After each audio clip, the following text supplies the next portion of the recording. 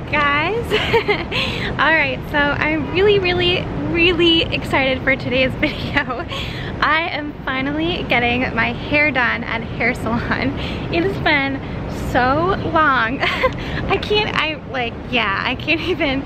So I was one of those girls that, like, when all of this went down in like March, I was at the brink of, I had already pushed it too far as far as getting my hair done. I needed to get it done right then.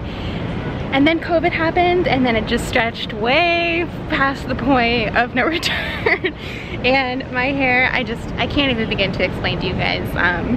You know, if you've seen my other videos, my hair is a hot mess. By the way, I know I've taken my mask off. No one is like even remotely close to me right now. But you know, I'm trying to be very careful. I always wear a mask in public. I would never take it off. It's just kind of easier to like talk to you guys quickly. But yeah, so I wanted to do this video because for all of the other girls out there who are in a similar situation and are really curious about what it's like to go to the hair salon right now, and what kind of some of like the policies and the practices that are in place just to keep you and them safe. So, you know, is it hand sanitizer? Or are they using like, you know, special, I don't know. We're gonna see together. But I thought that this would be really interesting to document. So I hope that they let me film as well. I hope that I can show you guys as much as possible. I'm probably gonna ask them.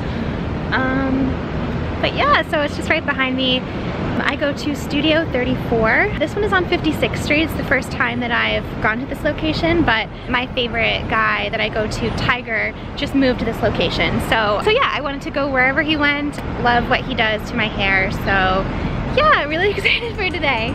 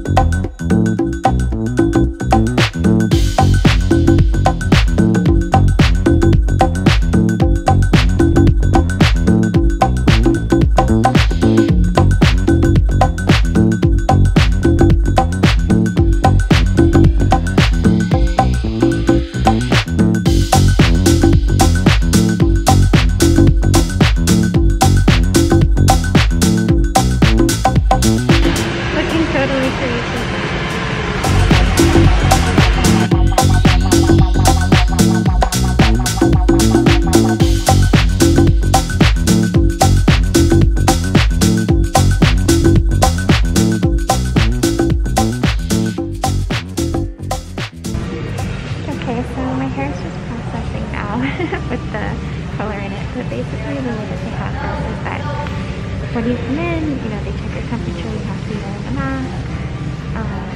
And then you can only sit in every other seat, so you're not like too close because I think yours is less than 6 feet apart. And yeah. With the milk and the honey, but you could get to know. Follow the wine or the one that flows. Yeah, I pretend I'm not jealous, trying to keep my cool. Never resting my eyes, no, I'm watching your every move. I watch every move. Wanna be somebody too. Today with something on my hair. I think it's like either a keratin treatment or a toner. I'm not sure. But crazy. Surprise for dreams. I'm waiting tables, I'm not what I see. I watch every move. Wanna be somebody too. I'm a dirty hunter. I give for all that I want, flattery and lobster. I'm really hungry. Could a body agree? Will you satisfy me?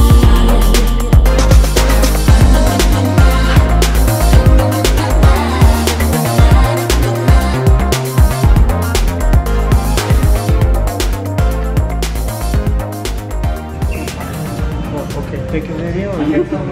Okay. I think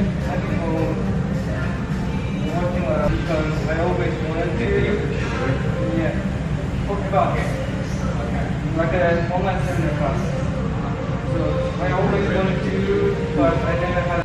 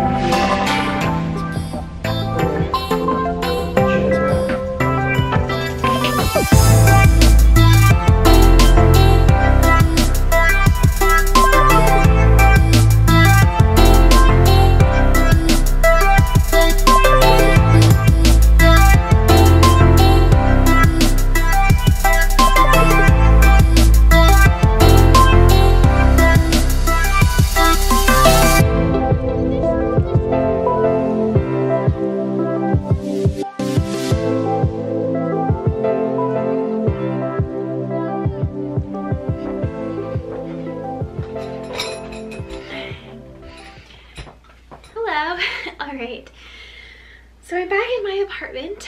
I think that was a great appointment. As you guys saw at the end, so my hairdresser actually has this little room set up with all these crazy lights because I think that he likes to post his clients, like the work that he's done on clients on his social media and everything, and he wants good lighting, so he has this like photographing room. I'm not sure, so that was kind of cool. But I think in general, okay, so two things here. One is just, I'd say, the experience of going to the hair salon right now. So did I feel entirely comfortable? No, definitely not. I think at the beginning of the video I said that I assumed that hair salons right now were taking very big precautions, and that when they were doing your hair, they couldn't just go to someone else and then come back to you, you know, without like changing equipment, changing gloves, changing whatever. Whereas that wasn't the case. In the middle of doing my hair, while my hair was processing, my hairdresser was doing someone else's hair, which I totally understand. I mean, you know, they have to make money. If any hairdressers are watching, you're like, yeah, that's how we make our money, you know, time is money. I totally understand. You know, I just think, like, you know, in the times of COVID, it's a little bit different, and just wasn't really sure how that all worked, and I don't know, I felt like they could have done a little bit better. As I pointed out in the video, they definitely had fewer staff there and fewer customers in the salon at a time, so every other seat was empty, so you could only sit 2 seats away from someone. Same with the room where they shampooed your hair, you know, people could only sit in every other seat was closed off. Yeah, they took your temperature when you walked in, so as soon as I walked in, I don't know if I got this on camera, but I think I got the tail end of them doing it to someone else on camera, was they had like a temperature gun that they would just point at your forehead just to make sure. So they took my temperature, they said I was good, which that's good. Obviously that doesn't say if you have COVID or not, but you know, it is something, so I'm glad that they did that. They had hand sanitizer right when you first walked in, and then the hairdressers themselves did change their gloves and everything, so yeah, I felt good in that respect. Obviously everyone was wearing masks. It's just the fact that you are in an enclosed space with multiple people for an extended period of time. My appointment was at 12:30. I didn't leave until like 4:30, so I was there for a number of hours. So yeah, so that was a little uncomfortable. Was it worth it for the hair? Probably not, but yeah, I am glad that I'm back to blonde now, and I am feeling better. So that's it about the personal protective equipment and just the safety policies in place. Now about my actual hair. So this is it. It's still daylight. It's about 7:30, 8 o'clock now, so it is getting darker. But basically what I got was balayage. So I like balayage in some respects because you know, if you aren't naturally as blonde as you're going, as it grows out, it looks more natural and almost like it's meant to be that way, as opposed to sometimes when you get highlights and they go all the way up to the root. As it grows out, it's a little bit more stark. So yeah, we just went back to blonde. I'll put the picture on the screen. This is of Xenia Don'ts. I think that's how you pronounce it, or Xenia Don'ts. I'm not sure, but I love her hair. She is my like hair. She has my hair goals. I love her hair, and this is the picture that I showed him, and I don't think that it really looks like that. So yeah, like I feel like the roots are just a little bit too dark. I know I said that I got balayage, but I don't know. I'm not 100% sold on it, and part of that, or a big part of that, is really just my fault. It's not the hairdresser's fault. It's my fault for not speaking up. Yeah, I guess I sort of, when I sit down in the hairdresser's seat, I lose my voice, and I try to speak and say what I want, but I felt like I was talked over, or just, you know, his specialty is balayage, so he wanted to do balayage, versus I wanted the roots dyed, and I should have just said like, no, dye the roots. And then I also went in with some like clip-in hair extensions that I wanted him to dye, so that when I like clipped them into my hair, because my hair is so super fine. I don't know if you can probably tell on camera, but it is just very baby fine. Yeah, it's baby fine hair. And so I want hair extensions, not for the length, but just to add some thickness, so I look like I have healthy hair as opposed to this like trashy looking hair that I was born with. So I wanted him to cut and color the extensions, and I don't think that he really understood what I meant. So again, that's just my fault for not really speaking up enough. But then again, he is very like, you say one thing and he's like, no this, and you kind of have to be like, no this, and that's kind of the second step is the hardest one, I think. So yeah, I'm not really sure if, you know, I love finding someone that I like and sticking with them long term, but I kind of just, when you go in and you're paying that much, you sort of just, you want to get exactly what you want to get, you know, you're paying a lot of money, and you should get what you want.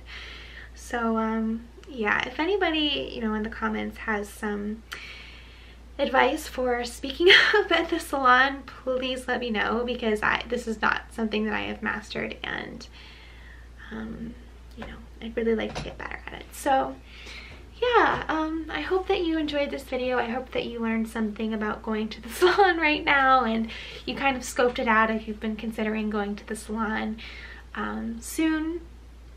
This is at least my experience. And yeah, I really appreciate you guys for watching. Definitely, of course, subscribe, leave a comment, like the video. I also have my Instagram and my TikTok. So check those out for more frequent updates. And then I also have my Like to Know It, which is all of my recent clothes, which actually, that reminds me, I wanted to show you guys. I actually went to Zara as well. So I don't think that I can link this for you online, but I just wanted to show you this sweater I got. It's so cute. It's like this knitted sweater with these pearl details all throughout, and it's kind of cropped. This was $15 at Zara. They're doing like all knitwear $15.50, I think.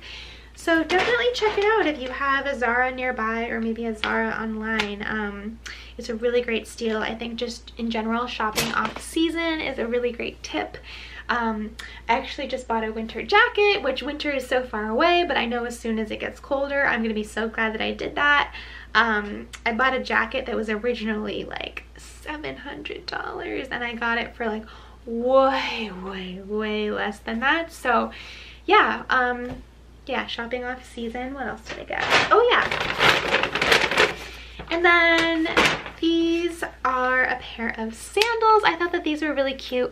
I've been loving sandals that just have a little strap over the toe as opposed to flip-flops, and I love that these had a little backing on them as well, so when you walk they don't necessarily flop. And I love the fact that they're white. I feel like they would go with so many of my outfits, even this dress. This dress, by the way, is from Amazon. It is so cheap. I got it in the mail. It came pretty quickly, actually, even though it said it wouldn't come until September.